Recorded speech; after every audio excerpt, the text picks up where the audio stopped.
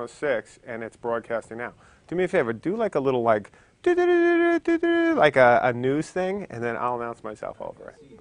Okay. So, this is DS106 Nightly News with Tim Doom. Welcome to another edition of DS106 Nightly News. Tonight we have the special guest star, Andrew Allingham. Andrew, why are you here tonight? Do you have any idea? Because I make great content. Because you make great content. You're a DS106 student, and you're one of our favorite and famous internauts. And you're here because of a particular piece of content you made for DS106. What was that? Can you tell us anything about that? Well, it's a 10-minute commentary piece on the 1965 Polish cinema masterpiece, the Saragossa manuscript. Huh. And how did you discover this film? I mean, I'm really interested in your discussion of this film. Well, my friend gave it to me about 5 years ago for some reason. I think just because he wanted to buy it, but he felt guilty about buying it because it's out of print. But yeah, so I've had it for 5 years. I actually don't know where that copy is. I gave it to a friend, and they never gave it back. So I had to Netflix it. So you had to Netflix it for this class? Yeah. And so you did that. I probably shouldn't say that. They'd probably get mad at me. Why? Because I ripped part of the video. I think Netflix is very understanding about that kind of stuff. Okay. I really wouldn't worry about that at all. One of the things that's interesting about it is you talk about this whole idea of the frame story, and you even went through a few of those frames to talk about it, and your introduction for that assignment is particularly good. So we're going to take a look at that right now, and then we'll come back and we'll talk a little bit more about it. Make sense? Yep. Okay, good. All right. So, ladies and gentlemen, right now we're going to cut over to the Saragossa. How do I pronounce it? I do Saragossa. Saragossa manuscript, yeah. like Tony Saragossa, the defensive tackle. Saragossa. Saragossa. Really, you're getting technical on me. Okay, so here we go with a little Saragossa manuscript made by the ever great Andrew Allingham. Okay, and don't worry that's just Wirecast. And here we go, and let's start it. I'm going to full screen it, and as you can see through Wirecast, we're getting right onto the internet here. And let's listen to this. Now, I'm not sure, and this is something we're still working out with Wirecast, is whether or not you can actually hear the audio on this. Sounds great. Yeah. And if it does, I'm talking over it anyway. Andy, they're supposed to be audio. Can you hear any? No. Okay. So one of the problems, well, let me make sure I didn't mute it. No, it's not muted. No, it's not. You're right. Okay. One of the problems we have to figure out here at ds106TV is how you actually get audio from another source in. So that's something we'll be working on shortly. But I do love, I mean, even if we just look at it together, I mean, this whole the introduction of the gypsies and them reading the story, and then your narration kind of makes it, of the kind of story within the story. And if you haven't, and then you remind the readers again and again. If you haven't kept in mind, it's a story within a book, within a movie that's talking about, right? I mean, you really do a nice job of bringing people back again and again to what exactly they're seeing, because it's nuts. Yeah. It is nuts. Yeah, it's kind of a hard film to, I don't know, penetrate, understand.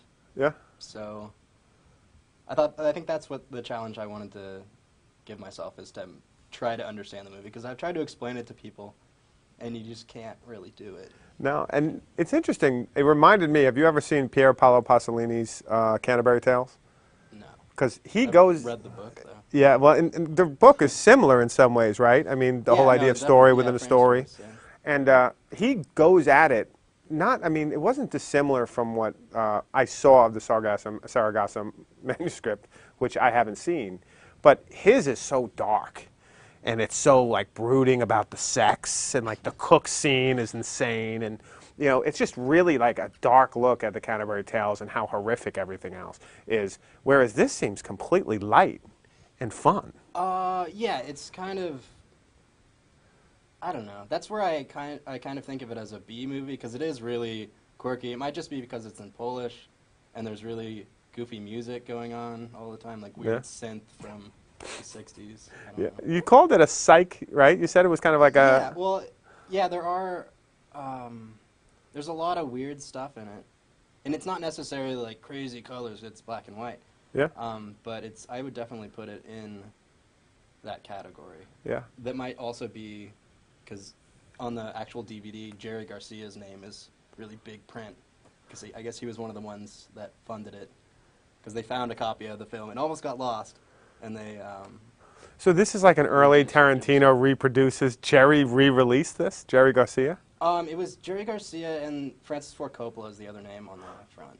Well, so I'm not sure if they ever talked about it together. Well, it's interesting because we talked about this, I think, in class. Francis Ford Coppola also released what was considered like the Wizard of Oz of the USSR. There's this crazy 1950s film, which I forget the name of, from the Soviet Union that he got his hands on and re-released that. And that is crazy in a very similar vein as this one you're talking about now. Yeah. I'll have to look it up. Yeah, but that's great. So what about your process in making this video essay? I thought it was really well done. How'd you do the writing? I mean, your writing's been really consistently great in this class. And how did you go at the writing? How'd you go at the production? I mean, you said you did it all in like an 11-hour Jack Kerouac, dream vision. What was it like? Let's see. I think it was difficult to actually find a way to get the scenes from the DVD. Sure. I had to actually do like a screen capture video type thing, which... can't remember the name of the program. It's a freeware program. Can't remember the name? Yeah, I can't remember. Okay, we'll get it. But it's in your blog post. Yeah, it's in the blog post. I linked to it. Yeah, I kind of cheated a little bit with the... I was going to do commentary over it live. Yeah. But I couldn't... I kept messing up, and I'm much better recording audio, and then... So I had to actually sync the audio up in the video. So you did this. And what application did you use to edit the video and sync? Windows Movie Maker. How was that for you? I mean, it was good. The most frustrating part of Windows Movie Maker is that it crashes when you try to save stuff. Yeah. Which is, I don't know, the worst place you could crash. So if you have a big video, it'll just freeze and you'll have to close it, force quit it. So you have to save a lot and often and get it used to saving. Yeah. Now, you didn't actually rip the video at all. You just actually went in there and I played it in VLC player and recorded it from there. So that worked for you. Bits, and then I had to cut the VLC part, like me opening up VLC. See, that's what's crazy to me about video is that like some people who have a PC will be like VLC completely didn't work. When I did it, the sound was off or it just crashed. And other people with the PC are like, it worked beautifully for me. And same with the Mac with VLC, actually. But I think it also worked because it's in Polish, and I don't know if it syncs up very well. Like the text syncs up well enough for them, I don't know, being mildly okay. Captions, I guess. Yeah. I don't even know if it's a good translation. No, totally. Now, what's been your experience with DS106 overall? I mean, you've done a couple of great, we did the Google Recipes web story, you had that Hard-Boiled radio show, which I was a big fan of, you, Jordan Kroll, and Colleen Tracey. Is that the right name? Tracey? Yeah, okay. You guys did an awesome, last name, I never know how to pronounce it. You guys did an awesome Hard-Boiled story. What do we have, how's it been so far, and what do we have in store from Andrew Allingham? Come the next 3 weeks. I mean, so far it's been fun. For some reason, I keep deciding to do everything in one day, which kind of, I don't know. Yeah. You got lucky with the video. If Teresa Kennedy ever complains about me skipping class, I'll blame it all on you. Yeah, she would like that.